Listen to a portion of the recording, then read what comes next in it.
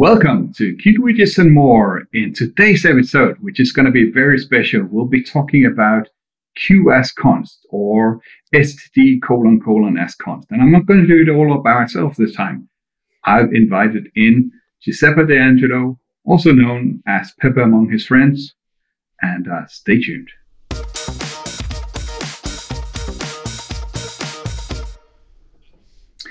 Okay, welcome Peppe. Hi Jesper, how are you? I have a problem. I hope you can help me with this problem. The problem is qAsConst. Ever so often when there's code reviews, people tell me, Jesper, you forgot qAsConst. And now I have one more enemy, named Qt have started also saying this. And I guess it's about time for me to figure out what is going on. Can you tell me, when do I need qAsConst and why do I need it and all of these things? And maybe let me just show you some code here. That this code is an example where Qt and my coworkers tell me to add qAsConst. Why do I need qAsConst there? Okay, so let me tell you a little bit about what's happening behind the scenes, and that would allow us to understand why qAsConst is needed. So Qt is complaining there regarding a very peculiar interaction that we have between the C++11 for loop that you have over there and a Qt container, in this case QStringList, but this discussion applies to any Qt container. So what is the problem with that code? Or what is the potential problem that Qt is warning about? Qt is warning that that code written like that could perform a hidden copy of your container. So if you've got a container and that container is full of data, maybe you don't want to pay for that copy, right? That sounds inefficient. And that's what Qt... Why would I need a copy here? I mean, I just take my container and I run through the container. There's no copy in here. Exactly, right. It looks like there is no copy, but there could be a copy. That's what I was referring to with this very strange interaction. It all boils down to the fact that Qt containers are implicitly shared, or as we say, copy on write. In a nutshell, that means that inside each and every Qt container, there is a little number, a reference counter, and every time you try to modify a container, the first thing that Qt does is check the number, and if that number is bigger than 1, then Qt does a deep copy of that container. We refer to this operation as a detach of the container. Okay, so what's happening there is that that code written like that could detach. That's the kind of warning that Qt is giving you. And since it looks like that you're not modifying that container in any way, right? You're just iterating over the string list, you're just printing the strings. Qt is getting a bit suspicious that, okay, so you're taking a copy of the container, but you don't want to modify the container. So why you're taking the copy in the first place? Hold on a second here. You're saying that it could detach. I don't... Where on this particular line does it even have a chance to detach? I don't get it. Yeah, it's not visible, but it's like behind the scenes. It has to do with the new for loop. How is it implemented, or to say it better, what is it equivalent to? Do you know what the new for loop expands to? Double quote, when the compiler sees that and compiles it. Well, for loops has always been about iterators, right? So you get an iterator pointing to the first element, an iterator beyond the last element, and then you iterate through. So I assume some iterators, and then whatever I'm pointing to is copied into my reference, or I get a reference, a QString reference to that element that is pointed to. Am I even close? Yeah, you're very, very close. And indeed, you basically told the answer. So it has to do with how do we precisely get those iterators. So given an arbitrary container, we know that we get these iterators from the beginning and the iterators to the end by calling begin and end on that container, right? Now, if the container is non-const, those operations are operations that do the little game I was playing, that is, go inside the Qt container, check if the reference counter is bigger than 1, and if it is, detach. So the very act of calling begin and end, which is, by the way, done inside for, so as you said rightly, it's not visible, but it's there. The very act of getting those iterators could detach. Interesting. So what is the cure? Jesper, what is it with you and 80s rock bands from Britain? So we know what the cure is, right? This is the cure. That's the cure indeed. Okay. But in the context of this stuff here, how do I solve that problem? How do you solve this problem? So as I said, the key aspect of this is that code is calling begin and end on a container which is non-const. Okay, so the simplest approach is we have to make that container const somehow. Okay, so we could, for instance, take a copy, a const copy, of course, or even better, a const reference to the container just before. Something looking like what we have on the screen here? Yep, precisely like that, right? So you're taking a const copy or a const reference to the container. Now, taking a copy is cheap, given this is a Qt container. So as I said, the act of taking a copy, all it does is simply incrementing the reference counter. If you take a const reference, you're not even paying for that. But now the key aspect is that the for loop is acting on a const container. So the begin that it's going to call, it's going to be the begin overload for const containers, which doesn't detach.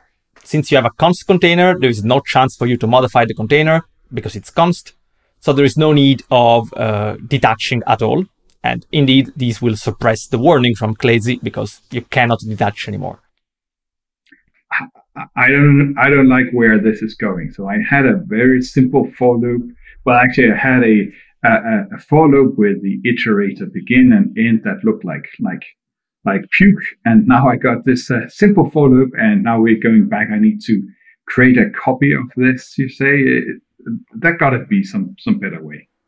There are better ways, of course. There are a couple of things that you can do. The first thing you could do better is realizing that the entire print function actually doesn't need to modify this object. So you could mark the entire method as const, and that would, as a byproduct, make the member mlist const, and so you're good to go. That would be the best solution, but of course it's not general. Maybe you also need to do something else inside that function that modifies this. So what's the second best solution? That's using something like qAsConst, or equivalently standard as const, on top of your mlist object. So you can pluck that call. That's what we see on the screen here, where the m_list has been wrapped in this qAsConst. That's right. So qAsConst or standard as const, they do exactly the same thing, just that standard as const is C++ 17. If you're not on 17 just yet, you can use the Qt version. What they do is simply giving you back a const reference to that container. So now what the for loop sees. Sorry for interrupting you. So this is basically telling the compiler something. It's not really doing anything on it's just like a static cast or a const cast, right? That's exactly what it is. It's just taking the mlist, adding a const on top of it. So it's just a manipulation of the type, something that just done for the purpose of the compiler. And then, of course, now the compiler knows, oh, wait a second, the thing I get out of the qAsConst is, of course, a const qstring list reference, so that I can call only the const begin and the const end, and those calls will not detach your container. So it doesn't cost you anything at runtime. This thing does not generate any additional code or anything of that sort. It is purely, as you said, a type manipulation done for the compiler. And of course, I already tried this at home, and I went through my millions of lines of source code, or however many they are, and I just searched for all my for loops, and I put qAsConst around anything that had a for loop in there. And the first line, more or less, I tried to modify looked like this, and where you can see that I'm not iterating over an instance variable or a variable that I create, but I have a method that generates me this thing, and iterating over that, and it didn't like qAsConst around that. Can you explain to me why is that? It is a bit complicated because it's got to do with the C++ rules around what exactly you can feed into qAsConst. So for a very complicated series of reasons, you're not allowed to place stuff like function calls or similar inside qAsConst, or equivalently around inside standard asConst. You can't do that. It is actually a good thing that you can't do that, because otherwise your program would crash at runtime. So unfortunately for this specific use case, there isn't a better solution than you have to have a local. You need to declare as a local QString list somehow. Of course, make it const, because that's the purpose of the whole exercise. And then pass this local QString list into your for loop. Okay. I know that you're going to tell me about how to do that in C++20 a bit ahead of the game here, because let me just get it. I just don't get it. If we look at that code here, I return the QString list, and then that gets into that variable there. There can't be anybody else that has that string list. Why do I even have the problem of? Why do I have this problem to start with? So you are correct in that case. Okay, in that case, you as a human being can reason on the code flow and think that, okay, that QString list is not shared. Its reference counter is going to be one that cannot detach. That's right, but that's why this is a warning. This is just telling you that this could detach. You have to remember that in the general case, your generate function could not be returning a brand new QString list. Maybe it's returning a QString list that you have elsewhere. So in that case, that return from generate would implicitly increase the reference counter of your QString list. All right. This is all about not the QString list you have in your hand at this moment. It's about the data, the reference data of that QString list. If that reference counter is bigger than 1, and can quickly build a counterexample that as generate return a list which is alive elsewhere. So in that case, you would detach, because inside your for loop, you would have a QString list with a reference counter bigger than 1. Now, Clazy, of course, does not have a crystal ball. It cannot predict what your code is going to do. So it's just warning you, that telling you this code might detach. There is the possibility, and it is actually a fairly concrete possibility, given the fact that typically when dealing with Qt containers, we always return them by value. All right. So as soon as I refactor my code, as soon as I say something like my string list has to survive the generate method, maybe I want to cache it, maybe I want to save it elsewhere. Now the reference counter is going to increase, and the warning will be actually a good warning. It's actually telling me the truth. This will detach at runtime. Okay. I still don't like that idea that I need to create a temporary just to fulfill the requirement of the for loop and so on. So I played a bit around with it, and I came up with this idea of my generate method. Instead of just returning a QString list, that it should return a const QString list. That way, when I call generate, it will get this const QString list, and it works. So am I a genius, or will I burn in hell? And if the latter, can you at least tell me why I burn in hell? Okay, let me say in general, you shouldn't be returning const things from functions, especially const containers. The whole idea behind this rule, don't return a const container, is that you're going to break move semantics. C++11 introduced move semantics, which allow you to optimize in general the return from functions. So when you get a value, a temporary built from a return from a function, you can then move from that temporary into, let's say, a local object. Now that move gets broken if your return is const, because you cannot perform the move, you're going to perform a copy instead. Now in case of Qt containers, you can get away with that, because as we're discussing, copying Qt containers is not particularly expensive. All that you do really is increase and decrease the reference counter around. So as a practical workaround, that could work. But concretely, for instance, the moment that you decide, all right, I don't like QString list anymore, let me make that a standard vector of QString, or maybe something more complicated, a standard deck, some non-Qt container of any sort, now you're going to pay a lot for that const, because now not moving a standard container, but copying it is going to cost you a lot. So I'm going to tell you, be careful about what you do, right? So basically, when I stand there at the borders of hell, I just need to bring my Qt license so that the devil himself can see, hey, it's okay, I'm using Qt, so I can return a const container. But that, of course, brings me to the standard containers. You've been talking about Qt containers all the time. Do I have this problem with std vector, for example? No, you wouldn't have this problem at all with standard vector. The reason for that is that standard vector and actually all standard library containers are not reference counted. They do not implement this mechanism. So amongst other things, this means that a call to begin into standard vector will never copy it behind the scenes. And you'll be fine with that. You'll be absolutely fine if your generate function was returning a standard vector. Okay. And now back to the last part, C++20. KDAP, you were just a few days ago got switched into C++20. So I am C++20 ready now. What would my code look like to avoid that extra line in C++20? So a nice thing about C++20 as a kind of smaller convenience, it added the possibility of adding an initialization inside the range-based for loop. So this brings it slightly closer to the old for loop, you know, when you had always this, the first statement, the initialization of something, then the guard, and then the increment. Now this is just initialization and then the iteration.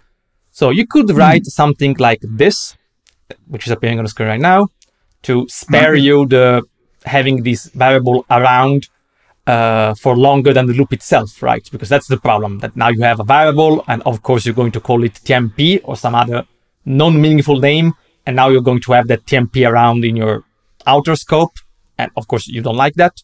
So you can now confine that specific const variable that you generate just within the for loop, and that's great. Okay, so to summarize the whole thing here. qAsConst. I need that when I iterate in a for loop. That's the first thing. And I need qAsConst whenever what I'm iterating over is not const. It could be const because I'm in a const method. It could be const because it's a variable that I somewhere else declared as const. Otherwise, I need qAsConst, but I can only use qAsConst if it's an L value, that's something that has a local name, not the return type of a function. If I have the return type of function, I could, if I had my Qt license with me to hell, I could return a const container, but you argue that's not a good idea going way forward. So instead, if I can use C++20, I would initialize it directly in the for loop. Is that about correct? That's about it, yes. If you want to know another couple of things on another couple of instances. So obviously, all of this has to do with the fact that your for loop doesn't want to modify your container. Okay. In all our examples, we were using just a debug or similar. We were just reading from the container. Clearly, if you do want to modify the container, then conversely, you don't want to apply const at any level. So clearly, you have to be in a non-const method working on a non-const container. But the key aspect of this is that your iteration variable would have a different type. As you can see right now, you're taking a const QString reference. But if you had the need of modifying the container itself, you'd be taking a non-const QString reference. And that's good. In that case, you will not get the warning from qAsConst, because qAsConst would detect, okay, you want to modify this container. And if that means a detach, that's all good for you. And finally, another... But wait a second here. If I have a container, no, you're right. I always get the detaching wrong. So it's just to paraphrase. So when I watched this episode myself in a like 2 hours and I forgot everything, I have a variable. It is a container. That's another variable, complete different variable somewhere else. It's also the same container, but both of them point to the same thing, the same data underneath. Now, when I want to iterate over this container and update that container, that's where the detachment goes on. But I still, of course, have access to that container. So, yeah. So, yeah, makes Confused? sense, right? I won't be in the next episode. Thank you for your time. Yeah. Well, did you have any last thing you want to say? Oh, well, I mean, you know that I am that guy in KDAB always looking at C++ next and always telling people, using C++ older costs you more in the sense that you will have, fewer goodies from the language. You have fewer helpers from the language. And so concretely writing code is going to be, more awkward and more expensive as development time. So on that note, I could also tell you that C++ 23, there is also another solution that will also work for rvalues. But that's for another episode, I guess. That's going to be a while before KDAB Viewer is going to be C++ 23, I fear. So let's take that episode in a couple of years. Thank you very much. It was a pleasure to have you around and enlighten me on qAsConst. And to everybody out there watching this episode, please do let me have your comments in the comment section below. Would you like to see more of Peppe? Possibly him taking over all of Qt Widgets and more, so you're done with my terrible jokes and can hear his jokes about the Cure instead. I don't know. Anyway, thank you. And until next time, have a great time. Thank you, and bye-bye. Would you like to dive deeper into C++? Then have a look at our highly rated training courses on kdab.com.